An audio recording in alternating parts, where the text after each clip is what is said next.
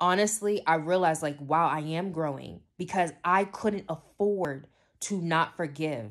It just that pattern was already broken. I'm healed from that. I can confront things that make me uncomfortable. I can talk to someone that I'm not happy with and express what I felt. Because before I was terrified to do it. I didn't know how to do it and I didn't want to do it. And I numbed myself with other things. I numbed myself with, and now that I've broken that pattern, I was trying to default go back. I had a friend and he said that he was willing to help me. I could take you to the test, and then I could also take you to the airport, all this other stuff. And I'm thinking like, do I really want you to take me to the airport? Do I really want to rely on you? And that default Debbie was like, don't trust it. Don't trust it. And, I didn't give him a yes. I didn't give him a no. I just said, okay. And then Tuesday morning, I called. Well, Monday night I called. He didn't pick up. And then Tuesday morning I called and he didn't pick up. And what happened was that distrust, that resentment, that negativity started to seep in. And I had to figure out a way to get to my COVID test, which I did. And by the time he called me, I was already done with the COVID test. And he was like, oh, how did everything go? And I'm thinking to myself, like, how do you think it went? Of course I had to make it. And then so I was in a mood. Like, I was pissed. I felt like, why did you volunteer to help me? This is why I can't rely on anybody. Like, I started venting. I was just like, that unforgiveness, that feeling like, I can't trust anybody. I can always do it on my own. That started to steep up. And that was in my spirit pretty much all day. Like, default Debbie was like, get out of my life. I'm done. Because like, for me, what I realized was even I've been so scarred sometimes by people, by myself, by anything, that even if I see a red dot, not even a red flag, a red dot, I run. This was something that my therapist was talking to me about, and it was about emotional triggers. And this is one of the homeworks I have to work on, is what triggers me, right? And there's been a lot of things that I've been paying attention to that's been triggering my emotions or triggering my responses. And I remember one of my pastor, he was talking about, look at how you react to certain things. If you react to certain things and it's like a 10, when the response should really be like a 2, then something's off. And I've been noticing that I've been going more 10, 20 than I have been 2 and 1. There was a small voice, and I know this is God too. It was saying, Debbie, you need to forgive this.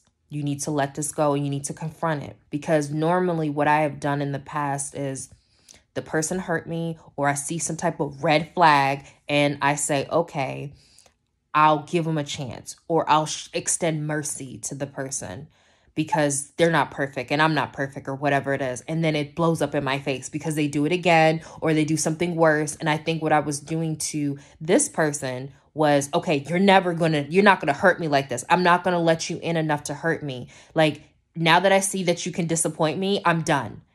And it's like, this is my spirit. What type of relationship will you ever have if you run away at every time somebody disappoints you, every time somebody upsets you, every time somebody shows that they're human just like you? Because I'm going to need grace. I'm going to mess up someday. I'm going to need somebody to forgive me. And I remember that the original reason why I was going to therapy was about forgiveness, was about letting go, was about confronting things that have hurt me. And I survived that. Even though the outcome did not look the way I thought it was, it didn't break me. God helped me confront a huge situation, and I felt so much more free. And I realized that pattern of holding on, unforgiveness, tightening up, having a wall up, being very defensive because I'm trying to protect my heart. But that's not protection. I'm not guarding my heart. I'm walling up my heart because I figured, you know what? I can't allow somebody to scar me up, to stab me up, because what if I don't survive the scar? What if I don't survive your stabbing? And that was the wrong thinking. And in my gut, in my spirit, in my soul, it said, Debbie, you can't afford to not forgive this. This is taking too much from you. This toxic pattern, this default Debbie has to go. This holding on. Remember, we've done this. You've done the work. How will you ever have a healthy relationship with yourself, with others, with God, if you don't allow grace? And even if, this is my thing, you know how they say, fool me once, shame on you, fool me twice, shame on me. My default, Debbie, is like, you're never going to get to shame me twice.